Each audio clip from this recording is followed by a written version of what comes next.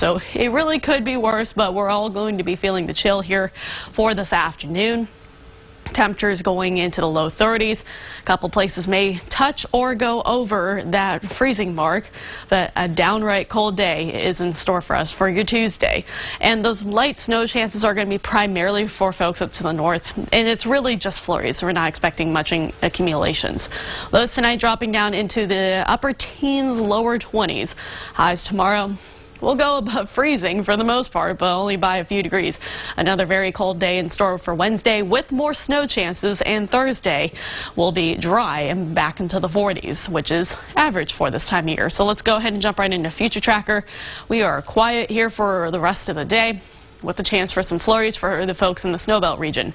Overnight, we'll start to watch for some snow, and it is actually going to be building in from the south and become a little bit more scattered by the time you are waking up for your Wednesday. Then by Wednesday afternoon, a lot of the snow should be wrapping up. Still could be left behind by the time we're going closer towards about dinner time.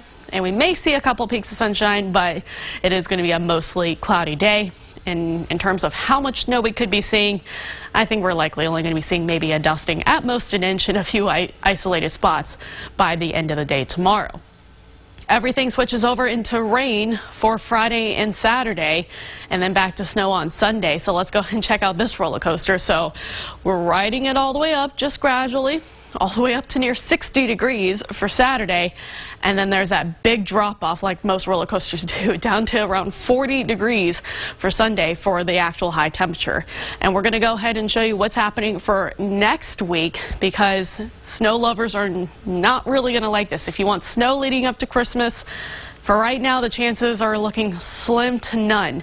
Looks like we're going to be settled into a weather pattern that's really going to be building in the heat underneath it for next week. And this is the 8 to 14 day outlook, so December 14th through the 20th. So just a few days before Christmas. This is really going to inhibit any kind of chances for snow. And it actually looks like this is going to be a dry weather pattern too. So we're going to be starting a long, dry and sunny stretch of weather for next week. But let's go ahead and talk about this week. So we're riding it all the way up till Friday and Saturday. Just a couple days where we're feeling winter-like, so if you want snow, enjoy this while we have it. Near 60 on Saturday. Slight chance for snow on Sunday. Then we start that dry stretch next week.